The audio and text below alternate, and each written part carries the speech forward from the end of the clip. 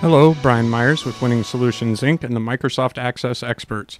Today we're going to continue off of our last tutorial where we learned how to create a basic table. If you haven't already completed that tutorial, I'll put a link to that in the description below. For those of you who have already completed that tutorial, we'll pick up right where we left off. Last time we created a basic employee table with some fields, all set as text values. And now what we're going to look at is what information out of this table do we want required when new records are added.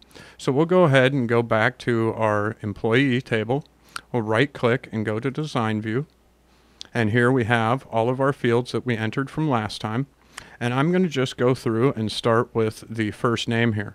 And for each record, I'm going to say that this is a required field. So I can go down to the field properties down below and find the required option and select yes. I'm going to continue to do this for the fields that I would like to be required for entry of new records. The middle name I don't want required. That's not important to me. So I'll go ahead and skip that one or leave it to required no. And then the last name, yeah, I think I want that required, so I'll come down and select the required option.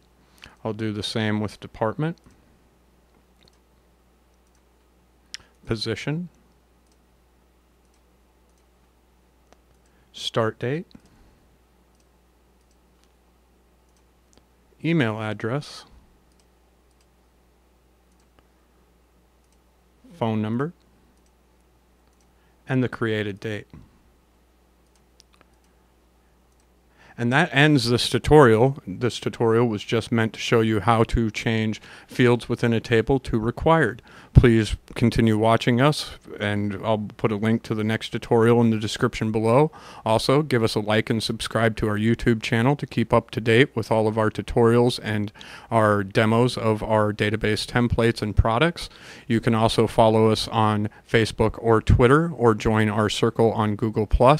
Feel free to contact us for any access development that you may need, whether it be a current project or a new project, whether you are using one of our database templates, or you just need some help with your access development. Thank you and have a great day.